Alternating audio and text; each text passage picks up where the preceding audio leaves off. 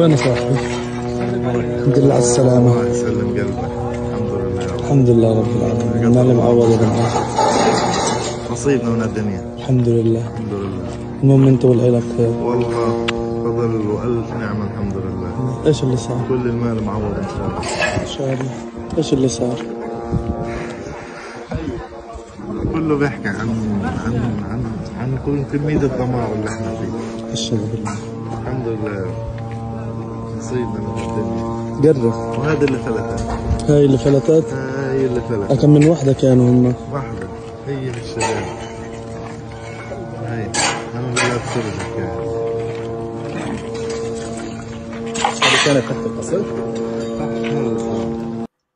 What lesson can we take from that, Shaykh?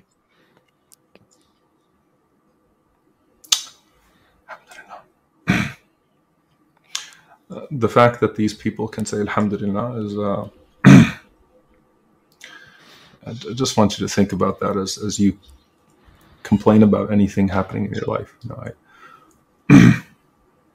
yeah, Alhamdulillah. All you can say is Alhamdulillah. The fact that they can say Alhamdulillah with all that happening is a great sign of Iman. It's a miracle of faith. I just hope that, you know, a lot of times we become disconnected in our we become entirely disconnected from these people. And when you forget Allah, you forget yourself and you forget other people.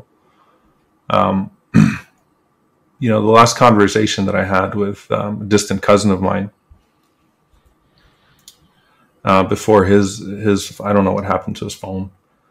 I just said, you know, أكثر من قول لا إله إلا الله, just keep saying La ilaha illallah. Immediately, La ilaha illallah, Alhamdulillah. The fact that these people still say Alhamdulillah and La ilaha illallah, it is nothing short of a miracle, and it puts us to shame in our own lives.